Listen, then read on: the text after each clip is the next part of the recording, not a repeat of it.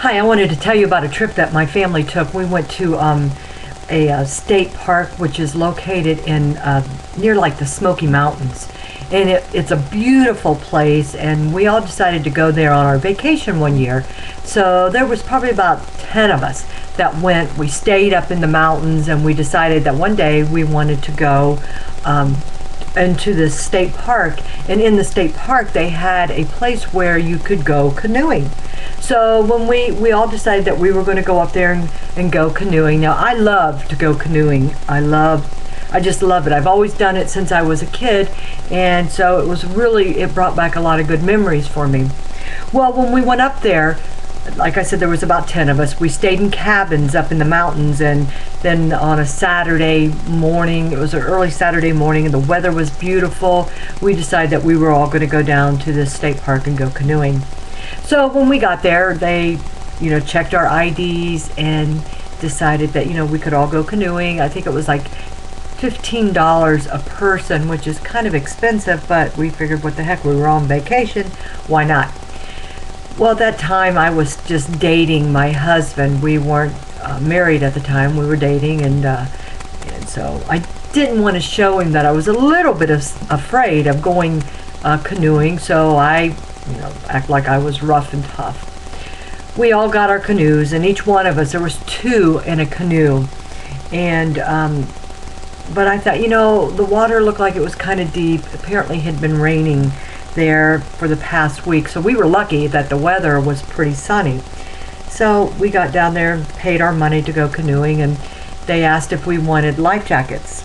And I did want to, but I didn't want them to think that I was afraid, but I just made up some excuse and went ahead and took the life jacket. I said I was just going to throw it in the boat and not use it, but truthfully, I just felt like it would be safer for me to wear it, so I just went ahead and put my life jacket on. It's kind of a good thing that I did. We all portaged our canoe, which means we kind of carried them over our heads down to the water. Everybody put their canoes in, and the water was freezing because it'd probably be the first beautiful day that they'd had in a long time. The week before it rained. The temperature was probably in the 50s or 60s, which makes the water very cold, and so we were hoping that it would warm up, and it did. Eventually that day the weather probably warmed up to about 70, 75, which is still not extremely warm, but it's still warm, and warm enough to go and have a good time. So we rented 5 canoes, 2 people in each canoe. I was in the front, and the guy that I was dating at the time, well, it was my husband, but he and I were just dating. He decided to sit in the back of the canoe because he was more experienced than I, which is fine by me. He decided not to wear a life jacket, and so I was fine with that. I thought, it's his life. If he falls in and gets hurt or drowns or whatever, I guess, oh well for him. That's not really how I felt, but again, it was his decision. So we started going down the river, and the water was really smooth. It was fun. We were splashing each other, and it wasn't anything. It was just great. We were just having a good time, relaxing. As we got farther down, I noticed that there was something in the water, and so I was trying to look and see what was coming my way. It almost looked like a tree limb had fallen down into the water.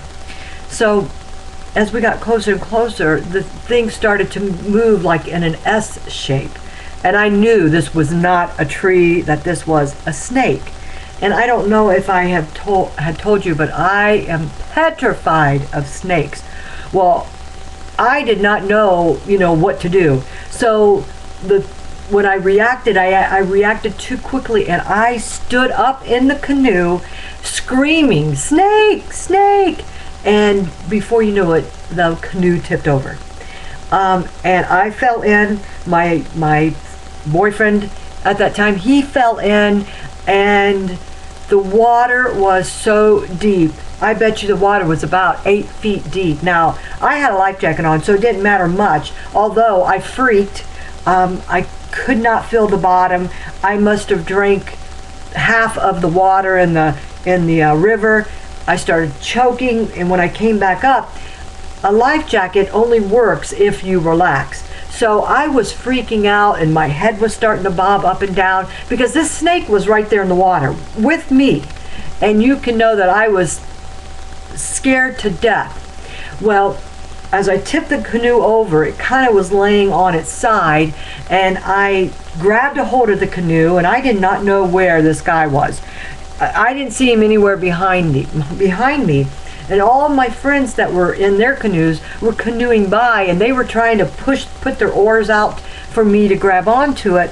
I couldn't grab their canoes, and they were kind of not being able to stop, so they were all passing us by. Nobody was helping. I was freaked out. I thought, this is it. This is how I'm going to die in this stupid water with this stupid snake and with this stupid guy who's not coming to help me.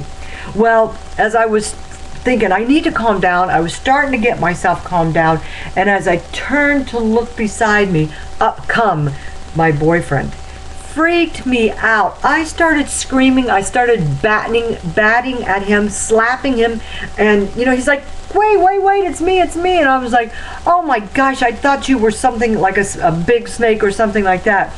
He's like, no, just relax. And so he helped me grab a hold of the canoe, and he was able to get the canoe back to the position it was supposed to be in. And then he gave me a boost up into the canoe. I got in there. I felt so stupid because here I'd been telling this guy, yeah, I know how to canoe. But I didn't really care at that point because I kept trying to figure out where that snake was. Well, snakes are probably more afraid of us than we are of them. So it swam. It was long gone. I bet that snake was 30 feet long. It looked like an anaconda. It was so scary. Well, he was an expert swimmer. This guy knew what he was doing, and he helped me get back into the canoe. I got back in there.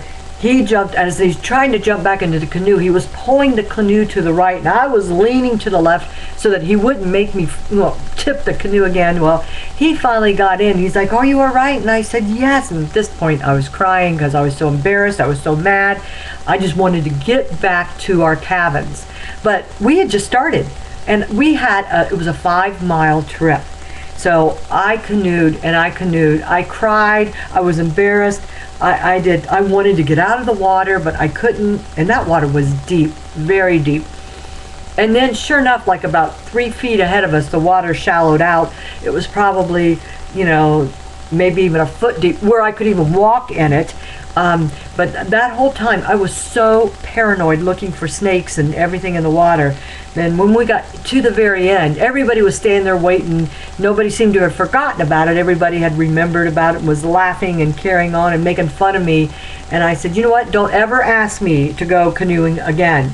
That was it. That was the last of it. They all went the second and third day, and I just stayed in the cabin. I felt so sorry for this guy because he had to go canoeing by himself, and when he got in the canoe, it was like it went straight up on the front end because he was all by himself, but he knew what he was doing, and he could canoe by himself. I just stayed back at the cabin, and I said, never again. That was the scariest thing I think I'd ever been through because all I could imagine was a snake coming and wrapping itself around my neck and killing me and choking me to death, and it was awful. So I don't think I've canoed, let me think. I don't think I've been back canoeing since that trip, and I don't think I'll ever go again either. That was my first and my last experience, and I said, no more, do not ask me. Well, the ironic thing is I ended up marrying that guy. And he jokingly said, let's get married in a canoe.